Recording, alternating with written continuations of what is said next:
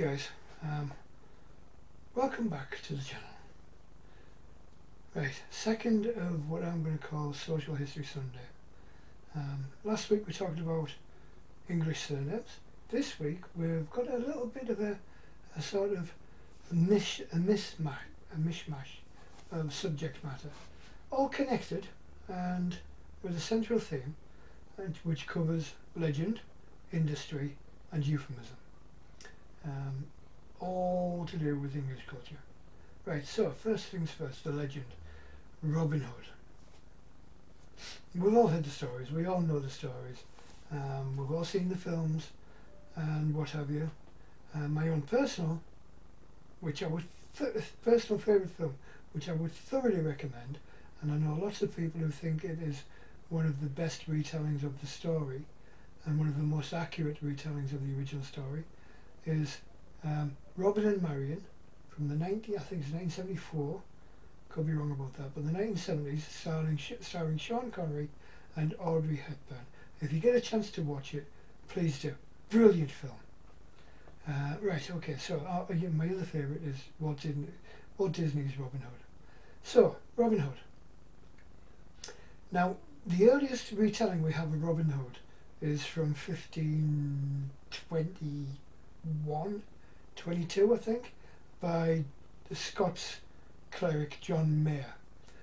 He was a cleric, a historian and a writer, and his is the first written telling of the story that we know of, and in that he describes Robin Hood's band of merry men as being dressed primarily in Lincoln green.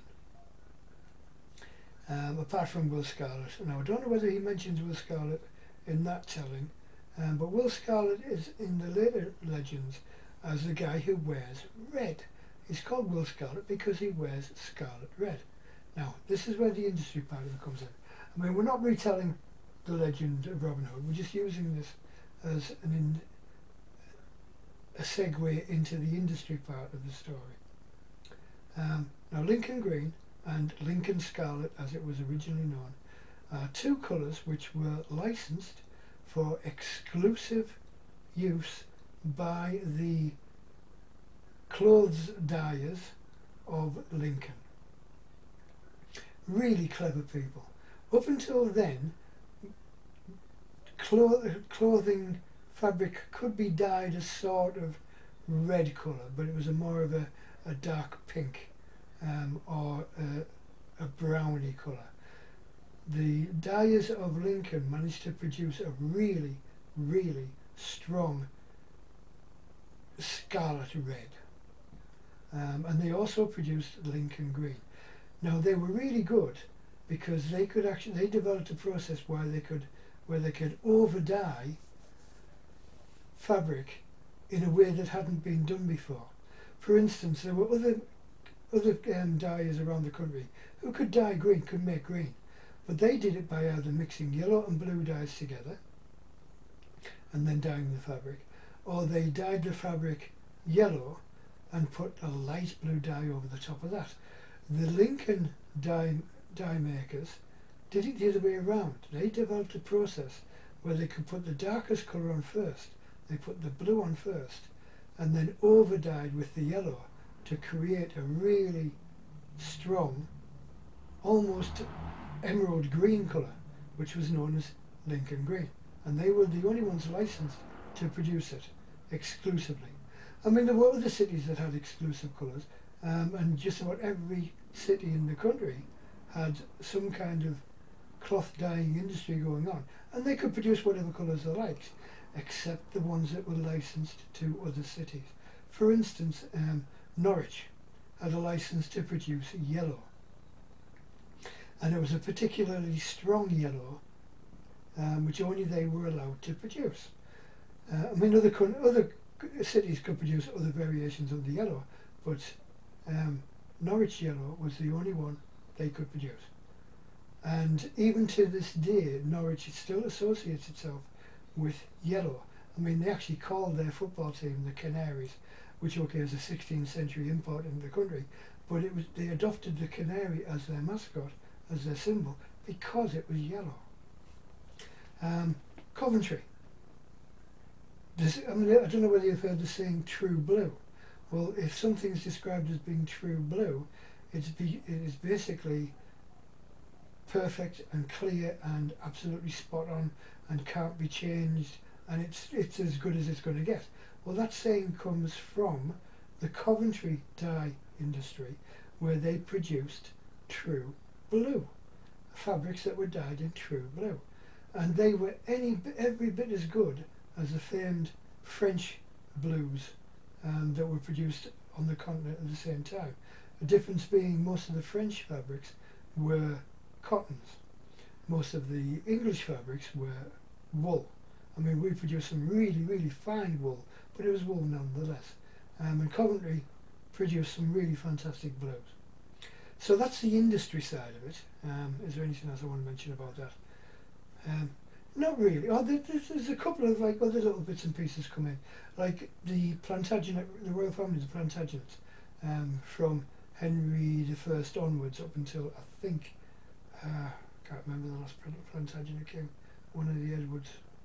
Anyway, covered quite a period. Well, there's an anecdotal story that goes with that. Plantagenet, supposedly, there's one meaning that says lover of flowers. And it's associated with yellow flowers from the jennet plant. Now, there's another story that says that Plantagenet is actually a compression of the phrase plant a jennet. Plantagenet, plant a jennet. Now, it's supposedly Henry II loved jennet and planted it everywhere he goes. Now, another name for that is broom.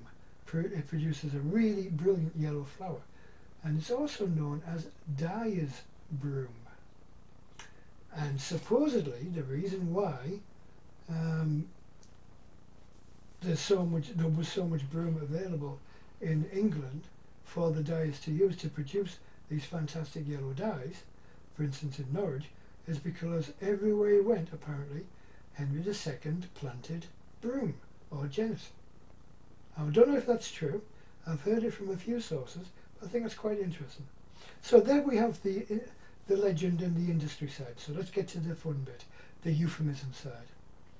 Now, in medieval dyeing, and even in dyeing processes, you need your dye, your fabric, the dye, and you need a fixative, a mordant. That's what a mordant is. That's what they were called. It's basically a fixative. Now, some dyes need quite strong fixatives, and in fact some dyes can't be made unless you have a really strong mordant in which to dissolve the dye. For instance, the blues that were produced in Coventry were made from the woad plant, which it grows all over the UK, especially in Scotland. That's what the Scottish Picts used to use to create their war paint. Now, woad, which produces indigo, is not soluble in its raw form in water. The only other way to dissolve it in the 12th, 13th century would be to use in alcohol. Now, English people being English people, they're not going to waste alcohol making fabric dye. Better things to do with alcohol. So what they discovered was that you could use urine. And if you concentrated it by boiling it, you actually produced quite a strong fixative and solvent for indigo dyes especially. But it works with us, and it became a really, this is how the Lincoln dye makers were able to over dye colours, because the mordant, the fixative they made with urine was so strong. It was incredibly strong fixative. But the only way to make it is with urine from piss. Now, how do you go about collecting sufficient quantities of urine to satisfy the needs of a countrywide industry? You could try collecting it from cows and horses and things like that, but that's going to be fun. So what a lot of cities did is they collected human urine, piss basically. For instance, Lincoln, they actually bought urine by the gallon from the citizens of the city. So basically, at the end of the week, you could collect your piss up during the day. Well, every time you had a pee, collect it in a bucket or whatever, and then take it down to the dyeing workshops, and you could actually sell your piss to the dyers. And a lot of people subsidise their income by selling their urine. In other places, it was collected through barter, so you could actually trade foodstuffs and services for urine. One particular story that I really like comes from Coventry, where they really did need quite a lot because they were producing a lot of blue cloth. So what they did is they entered into a partnership with the city's pubs, the public houses, and basically they put buckets outside the front doors of the public houses, the pubs, and the drinkers, when they needed to relieve themselves, would actually go out the front of the pub and they would piss in the buckets. Now the dyeing companies paid a sort of a dividend to the pubs who did this, who allowed this to be done, which I think was probably most of the pubs in Coventry allowed this to be done. I'm sure it was Coventry. Begins with the city, begins with the sea. Anyway, so they allowed this to happen. So they basically paid a license fee to the pubs, and then overnight they would collect the piss. Now it's also suggested that some of the pubs would actually discount or give you a credit against a drink when they saw you go outside and have a pee in a bucket. Maybe give you your next drink half price, that sort of thing. So this is where we get the euphemism in England. If you ask somebody, what are you doing tonight? And they say, oh, I'm going out on the piss, or I'm going to go and get pissed. That's where what it means. That's where it comes from. Because in the 12th, 13th, 14th century, it was described as going on the piss was to go out and have enough to drink that you needed to have a pee, and you would piss in a bucket outside the pub. So you were going to get pissed. You were going on the piss. Now in America, I know you guys, if you say you're getting pissed, you basically mean you're getting angry. So we wouldn't say that. In England, we'd say we're getting pissed off. To say you're getting pissed means you're getting drunk. And so there we go, there's first euphemism. The second euphemism that I'm going to tell you about, involving piss, urine, comes from my neck of the woods, about 45 miles further north of where I am now, from Tyne and Wear. Now Tyne and Wear is an area covering two rivers, the Tyne and the Wear, and two cities, Newcastle and Sunderland. There's a couple of towns in between, but basically, and they had actually quite a thriving cloth dyeing industry going as well. But they produced so much of the urine-based mordant that they actually developed another industry and exported it to Scandinavia and to the Baltic states. And basically what they did, it was classed as a sort of ballast cargo. Now what that means is, if you've got a ship and there's no trade going, you don't want it sitting at the docks, tied up, doing nothing. So you take on a ballast cargo, and basically it's whatever you can get hold of, and you would take that away and you'd either trade it and sell it in another port and try and get something of better value to bring back. You get the idea. Well, basically, this is where we get the phrase taking the piss. Now, if you say to an English person or a British person, right, are you taking the piss? It basically means that you're accusing them of making fun of you in a not very nice, well, originally, a not very nice, derisory, almost bullying, teasing manner. You're taking the piss, aren't you? Like basically making fun of them for whatever reason. And the phrase comes from the fact that these ships that took on ballast cargoes of the urine-based mordant for trading with Scandinavian countries, because they couldn't find any other cargo at the time, began to smell of urine quite strongly, because the barrels leaked. But after a while, it got to the point where they couldn't take anything else because the ships smelled so badly, and they couldn't take passengers, and they couldn't take foodstuffs because the ships smelled of urine so much. They basically stunk of piss. So you would have the sailors on the docks, the crewmen for these ships, and people would ask them, "Oh, which ship you sailing on?" And their answer would be, "That one over there." "Ah, you're taking the piss, aren't you?